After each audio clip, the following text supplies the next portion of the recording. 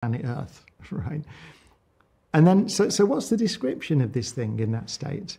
Well, it's got, in the way I described it, there's a 50-50 chance that when I make a measurement of this electron, the up or downness of it, then there's a 50-50 chance it'll be either up or down. And the same for the other one.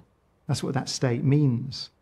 But if it's up, down, plus down, up, then it means that if I make a measurement of that one, if I say, well, okay, I know what that is, it's up. The other one has to be down. Up, down, or down, up. It can't be up as well. Same for the other one. If I go to Pluto and have a look at this one and it's down, then this one definitely is up, right? So this is called quantum entanglement.